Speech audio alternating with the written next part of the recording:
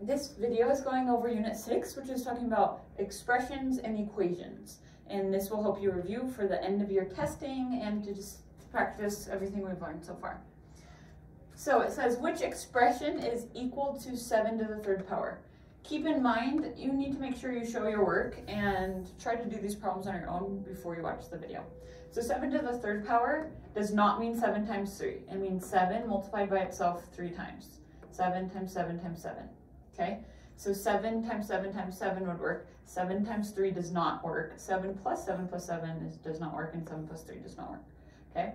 Another way they might write it is 7 to the second power times 7, because this means 2 7s multiplied by 1 more 7, so that's still 3 7s multiplied by each other.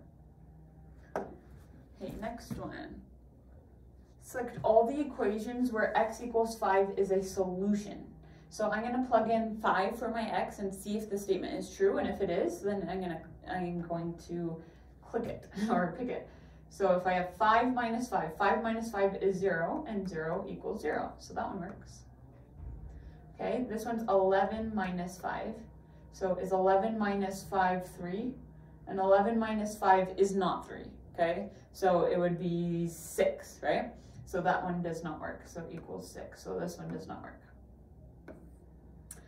1 plus 5 is 6, and 6 does not equal 5. So not that one. 10 equals 2x. So 2x means 2 times x. And if x is 5, it's 2 times 5. And 2 times 5 does equal 10. So this one does work. 1/2 times x equals 10. So I'd write it as 1/2 times 5, and 5 over 1 equals 1 times 5 is 5 over 2. And 5/2 does not equal 10. It would be 2 1/2. So this one doesn't work.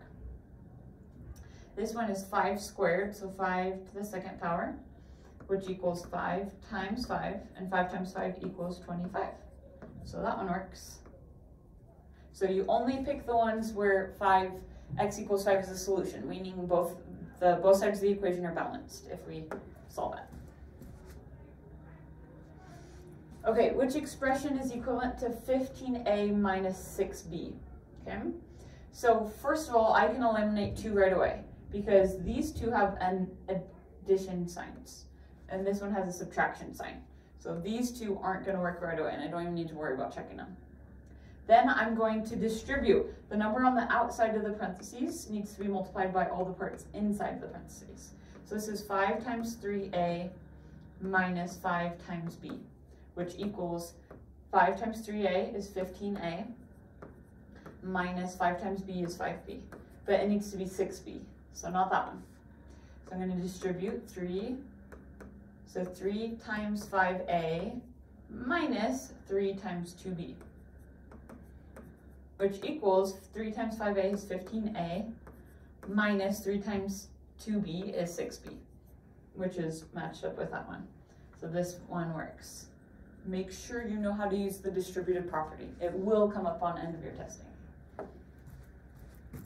Okay, question 4. So we have an expression 4 times 3 to the power of t. It says evaluate. Evaluate just means solve, okay? What does it equal? The expression when t is 2. So I'm going to rewrite that as 4 times 3. Instead of t, I'm going to write to the power of 2. So first, we do exponents before we multiply. If you remember, we do PEMDAS. So we follow this order. Make sure you know the order of how we do math. So 3 to the second power means 3 times 3, which is 9. So I'm just doing 4 times 9. And 4 times 9, if you're multiplying by 4s, remember, if you're multiplying by 9s, then you can put down 9 times 4. I put down my 4th finger, and I have 3 10s and 6 1s. So 36. So if that trick, if you know how to do that, that can help you on the test without a calculator. Okay, next one. Now t is 3.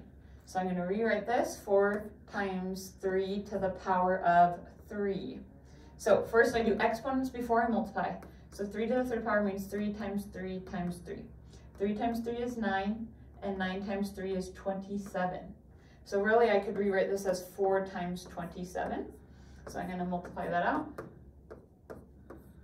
4 times 7 is 28. 4 times 2 is 8, plus 2 is 10. So this one equals 108. Okay? Very good. Here we go. Question 5. 2/9 of the students in a school are in 6th grade. How many 6th graders are there if the school has 90 students? So there's a couple ways we can do this. One way you could do it is with a table. So I'm going to start with the table.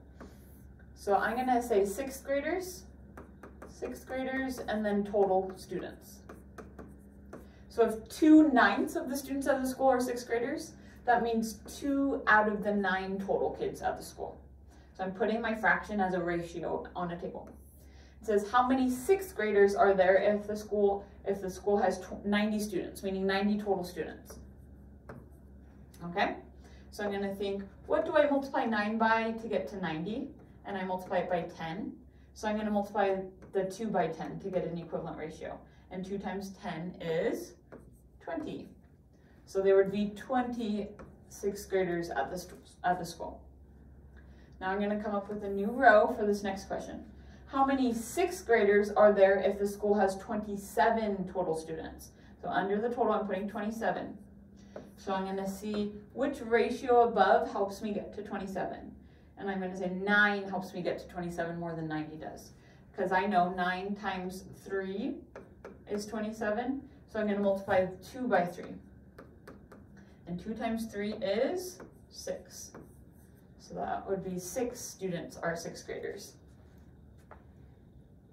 Okay. Then the last one says how many students, meaning how many total students are in the school if 42 of them are 6th graders. So this time we're saying we know how many 6th graders there are. There's 42 6th graders. So this order is a little different. Last time we did it as the total. This time this is 6th graders are 42. So I'm going to look above and see which ratio helps me get an equivalent ratio. So I could use 6 or I could use 2. Okay, because I know I can multiply 2 by something and 6 by something to get it. So whichever one is easiest for you. I'll just do 2, how about? Because I know 2 times 21 is 42. So I'm going to multiply 9 by 21. Okay, you could also do 6 times 7 is 42. So do 27 times 7. Both of them would work. But I'm going to do 9 times 21. So 21 times 9. 9 times 1 is 9, 9 times 2 is 18. So it would be 189 total students. Okay, so tables are our friends. Anytime we see a fraction, we could use that as a ratio on a table. Next one, so this is multi-part. Question 6, Mai poured 2.6 liters of water into a partially filled pitcher. The pitcher then contained 10.4 liters. So there was a pitcher, think of, let's say this is our pitcher, okay? And it's filled with some water. It's partially filled. We don't know how much it was filled. And then filled it up 2.6 liters. And then the total of this pitcher is 10.4. So we're picking a diagram that represents this situation. So this one showing 2.6 plus 10.4 equals how much it started with? No, that doesn't work because we're not adding 10.4. 10.4 should be the total. This next one says 10.4 is the total and it started with some and then we added 2.6. So this diagram makes sense. Okay, because the total is 10.4 because it says the pitcher then contained after we poured some in. So this diagram makes sense. Since I drew it out, I can say, oh, I have x and 2.6 and it equals 10.4. So I would say diagram B best represents the situation. Okay. So now we're going to use diagram B to solve. So, okay, so a couple things. So first, so we have diagram B, write an equation. Remember, equation has an equal sign that represents the situation. Use x as your variable like the diagram shows. Do not include spaces between characters. So here's our diagram. We know we have x and 2.6, so we're going to add those. And x and 2.6 equal 10.4. So I'm just going to write it as x plus 2.6 equals 10.4. That's my equation. Okay. and I'm just following it from left to right. There's no spaces, and it shows what it equals. Remember, equation has an equal sign, always. Now solve the equation you wrote. So we have x plus 2.6 equals 10.4. So we have to figure out how much did the picture start with. So x, I'm going to point to my variable x. It's being added by 2.6. So we're going to do the opposite of adding 2.6, which is subtracting 2.6.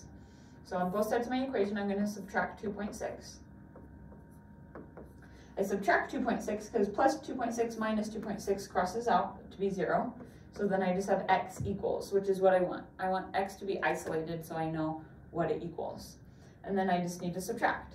So 4 minus 6 I can't do, so I gotta go next door to borrow. I can't borrow from a 1, or a 0, but I can borrow from a 1. So I'm borrowing there. And then I'm regrouping. 14 minus 6 is 8. I bring down my decimal. 9 minus 2 is 7. So x equals 7.8. And you can always go in your equation and make sure it makes sense. Does 7.8 plus 2.6 equal 10.4? So 8 plus 6 is 14. Bring down the decimal. 7 plus 2 is 9, plus 1 is 10. So it does equal 10.4. So my solution is correct. Okay, that's it. So thank you for watching the video.